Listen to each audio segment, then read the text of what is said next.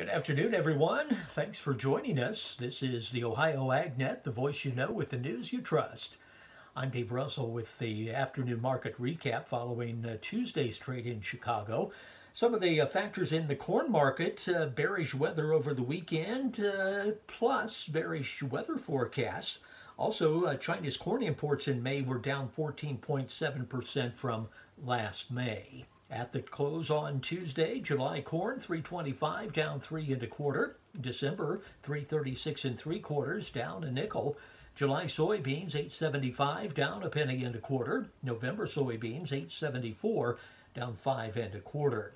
July wheat 486 up a penny. At the Mercantile Exchange, June cattle 93.52 down 87 cents. July hogs 46.90 up 7 cents. August feeder cattle, 133.20 up $1.45. You'll find more ag news online at ohioagnet.com. I'm Dave Russell. Thanks for joining us. This is the Ohio AgNet.